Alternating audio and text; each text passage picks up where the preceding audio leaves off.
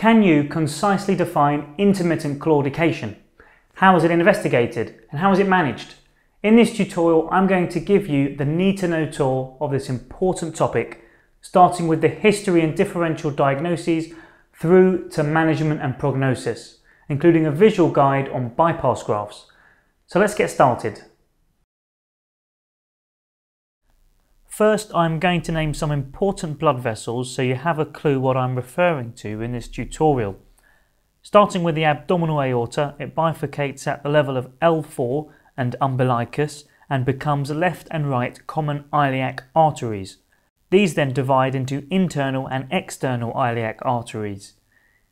The internal iliacs supply the buttocks and the pelvic organs, and the external iliac arteries pass under the inguinal ligament, becoming the common femoral artery, or CFA for short. This quickly divides into the profunda femoris artery and the superficial femoral artery, or SFA. The profunda femoris is an important collateral blood supply for the lower limb. Once the SFA passes through the adductor hiatus, it is called the popliteal artery and lives in the popliteal fossa behind the knee. It then trifurcates into anterior tibial artery, posterior tibial artery and perineal artery. The anterior tibial artery becomes the dorsalis pedis in the foot, and the posterior tibial artery can be palpated midway between the medial malleolus and the tip of the calcaneum. When we talk about arterial disease of the lower limb, we're essentially talking about atherosclerosis in these vessels, leading to ischemia, claudication and tissue loss. When taking a history from someone suspected of having lower limb arterial disease, you need to ask questions that make the diagnosis, evaluates the severity and also the risk profile. Let's start with a typical history of intermittent claudication. Intermittent claudication is defined by four key parts. It is pain in a muscle group brought on by exercise and relieved by rest. So if your patient points to his or her calf muscle, then you need to ask what brings on the pain and what relieves it to see if it fits the definition. Also ask about erectile dysfunction in males and also buttock claudication, as these two symptoms may be present in aortoiliac disease, which is a Leriche syndrome. Now establish the severity. Get an idea of the claudication distance and whether or not this is stable or how quickly this is progressing. As part of the assessment of severity, ask whether or not there is rest pain. Very severe disease might see a patient dangle his or her legs out of bed at night in order to gain relief. Ask about tissue loss. Are there or have there been any ulcers in the lower limbs or feet? Finally, risk factors may be present. These are being a middle-aged man, smoking, hypertension, diabetes, raised cholesterol, known atherosclerotic disease, for example, patient may already have a diagnosis of angina, and a family history. You need to know these risk factors inside out, so it might be a good idea to pause this and then repeat it back. You need to ask the right questions during history taking to make sure you're not confusing peripheral arterial disease with other common pathologies that cause lower limb pain. The main causes of chronic lower limb pain are arterial insufficiency, which is why we're here, chronic venous insufficiency, neuropathy, so a problem with the nerves, in particular the ones coming out of the lumbosacral spine, and musculoskeletal pain, often due to osteoarthritis of the hip or knee. As ever, when you examine a patient, first wash your hands, introduce yourself, gain consent, find a chaperone and expose appropriately. In this case, you will need to have a look at the abdomen and the trousers, shoes and socks will need to come off. So what might we find? Well, the first thing to note is whether or not your patient is having pain at rest. Johnny, our cartoon patient here, is well quite comfortable clearly, although I hope he wouldn't be so relaxed walking into clinic smoking a cigarette. Unfortunately, he does indeed smoke like a chimney, and now here he is with his gammy legs. First thing we need to do is inspect. Are there any scars from a previous bypass? Really ischemic feet might be very pale. But if they're really bad and the patient is sitting or the legs are dangling off the end of the bed, then they might actually look quite red or even a purple colour. We'll come back to that. Anyway, have a look for any tissue loss. In critically ischemic legs, you might see punched out ulcers in pressure areas and extremities, so the heels, tips of the toes and around the nail beds. You may even find gangrene. Next, palpate. Legs with a poor blood supply might feel cool. Compare right to left. After checking for an abdominal aortic aneurysm, check all the pulses and have a listen for any bruits over the adductor canal. Finally, consider your special tests. Berger's test. Now, if this is positive, it indicates severe ischemia. And this is how you do it. With the patient supine, raise the legs. I wouldn't worry too much about Berger's angle, just make sure you note whether or not a foot goes pale. And if it does, gently lower that foot down to the side of the bed and you might see it become quite red again. This is a positive Berger's test, and it may already have been suggested as those reddish feet turned pale when the patient got both feet up onto the bed at the start of the examination. Next, take a handheld Doppler, check the ABPI and make a note of the Doppler waveforms. The ankle brachial pressure index is a ratio of the blood pressure at the ankle compared to the blood pressure in the arm. You need a handheld Doppler and a blood pressure cuff, and you record the blood pressure at each dorsalis pedis and posterior tibial artery, taking the higher of the two for each ankle and dividing it by the pressure in either arm. So an ABPI of 1 generally means that arterial flow to the foot is unobstructed, and so the pressure here is equal to the pressure at the arm. Anything less than 0.9 represents lower limb arterial disease. Once it gets below 0.8, it is moderate, and less than 0.5 is severe. And then ischemia can become critical. Now, when it comes to critical ischemia, there is more than one definition, but my preferred one is not based on an ABPI measurement, but is defined as ischemia characterized by rest pain and/or tissue loss. But what if the ABPI is elevated?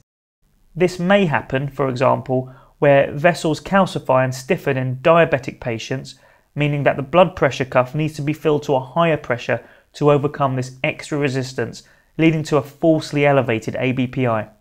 This phenomenon can be strongly suspected in an ABPI above 1.3.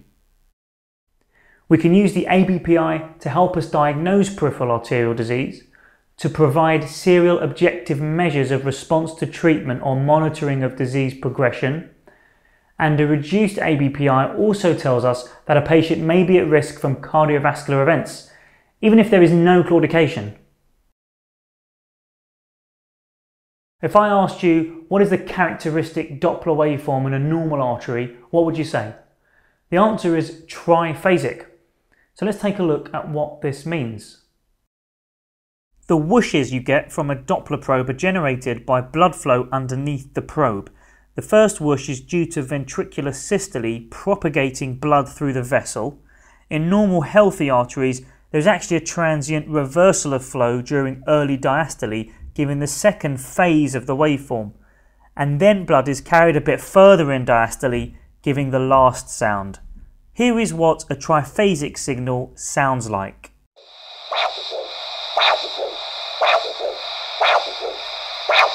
In reality, a biphasic signal may be adequate when you are listening with a handheld Doppler, but a monophasic signal, so a single whoosh, is a sign of disease. Obviously, having no signal at all is even worse. The most basic investigations to do are blood tests.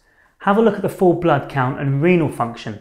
We want to know what the renal function is like, since we may be thinking of giving iodinated contrast, and pre-existing renal impairment is a major risk factor for contrast-induced nephrotoxicity. Check the lipid profile, and you could test for diabetes by performing a fasting glucose. When it comes to imaging, you need to have a look at the arterial tree and see where the stenoses or occlusions are in the pelvis and lower limb. An angiogram is the gold standard, but this is an invasive procedure involving a stab in the groin and giving contrast with the risk of allergic reaction and, again, nephrotoxicity. So we only really do this when we are considering a simultaneous therapeutic intervention such as angioplasty, which we'll talk more about later. Well, what else can we do to image the vessels? There are 3 other tests: ultrasound duplex, so an ultrasound probe looking at flow and vessel caliber; CT angiography, and this involves contrast and so may pose a risk again. But CT is not invasive like traditional angiography. And then there is MR angiography. Great, but time consuming and contraindicated in some patients for various metallic reasons. Now, I don't think you need to know the ins and outs of these investigations. Just know that these are your options and they're all generally good at doing the job, although they each have their pros and cons. How do you manage these patients? Think logically. Management can be divided into conservative, medical, interventional, and surgical. Conservative management is about lifestyle and risk factor modification. The most important thing a patient can do to help themselves is to stop smoking. It is important to be honest with patients and tell them that if they continue to smoke, they might lose their legs, and that really isn't an exaggeration. Not only that, it is unlikely that any revascularization procedure would be offered to anyone who hasn't stopped smoking because there may not be much to be gained. Claudicating patients should be encouraged to walk beyond the pain a little more each time to build up the collateral circulation. Many patients can see an improvement in their claudication distance from this. In some places, there are specific exercise classes that you can refer patients to, as it has been shown that supervised exercise therapy is more effective than unsupervised exercise therapy. With medical management, we are continuing to modify some risk factors, and we're also throwing some drugs into the mix. Patients should make sure their blood glucose measurements are in check, or get tested if they're not known to be diabetic. That may be done as part of the investigations. And patients' blood pressures should also be regularly monitored, and antihypertensives should be titrated accordingly. Patients should be on an antiplatelet agent, so that's aspirin or clopidogrel, and also a statin. Patients with rest pain or tissue loss may be offered angioplasty. This means feeding a guide wire past an artificial stenosis via a puncture in the groin and then expanding a balloon to open up the vessel, often leaving a stent in place.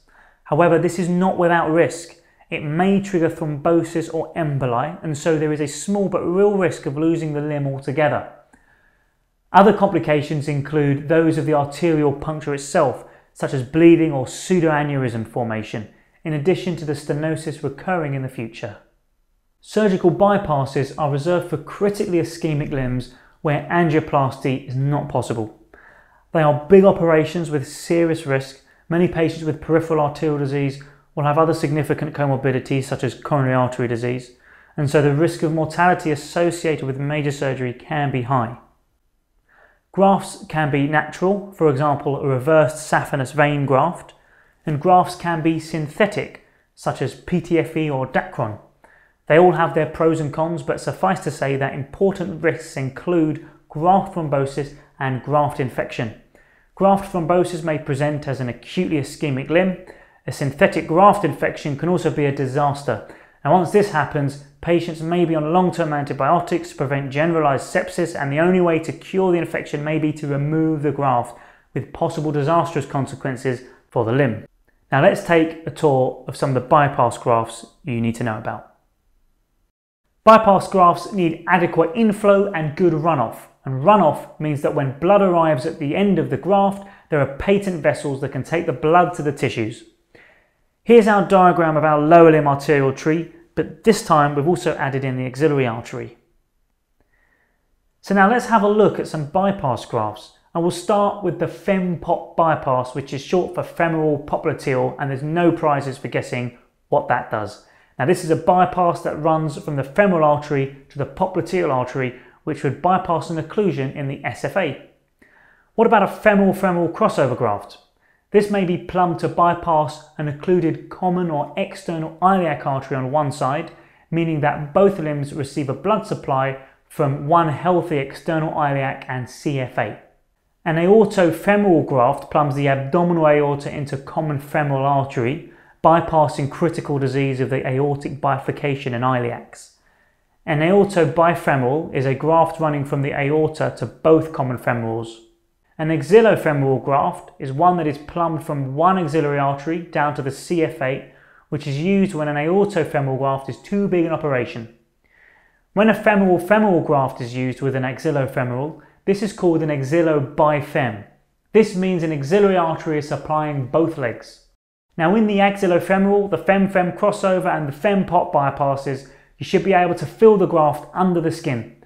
These are so-called extra anatomic and can be performed when an abdominal approach is too risky for the patient. When examining a patient with an extra anatomic bypass graft, you should try to feel a pulse over the graft in addition to evaluating the state of the limb it is supplying.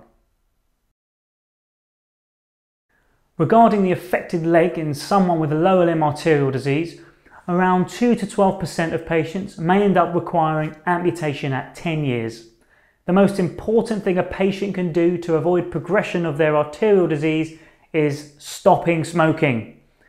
Owing to the state of arteries elsewhere in the body, such as the coronaries, and the effects of their risk factors having on the rest of their body, such as the smoking and diabetes, only 2/3 of patients with peripheral arterial disease may be alive after 5 years, and around 1/3 at 15 years. So when you see these patients, pay close attention to their risk factors as they need to be controlled very well indeed. In summary, peripheral arterial disease commonly affects older men and in those who smoke, are diabetic, hypertensive, have raised cholesterol, pre-existing atherosclerotic disease and a family history. They may complain of claudication, which is pain in a muscle group brought on by exercise and relieved by rest. Examination should focus on the presence of pulses, evidence of tissue loss, which would indicate critical ischemia, and the ABPI and Doppler waveforms. Image the arterial tree with duplex ultrasound, CT or MR angiography. Manage these patients by managing their risk factors and most importantly encouraging them to quit smoking. Medically, patients should ordinarily be started on an antiplatelet agent and a statin. Interventionally, angioplasty may be offered when ischemia is critical, and bypass surgery may be a last resort. So that's peripheral arterial disease, and I'm Danny. Please leave some comments and feedback and view some more tutorials at boxmedicine.com. Thanks very much. Bye bye.